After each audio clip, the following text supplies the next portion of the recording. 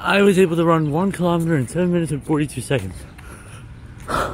This beats the previous record of around 8 minutes and 40 seconds, which was set a few days ago, and I really love this.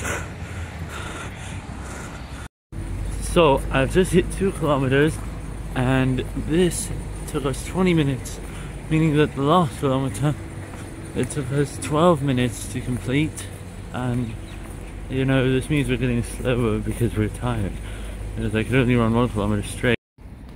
Look at the beautiful skyline. We're already halfway through 5 kilometers, but my legs are very tired, and you can see our skyline fits perfectly in the view. And wow, just look at that. You can even zoom in to see our building, which is over there.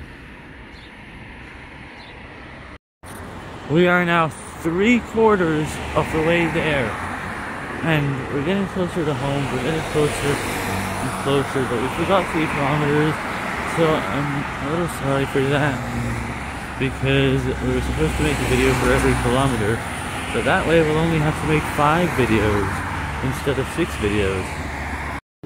I'm sorry that we had to delete the last 3.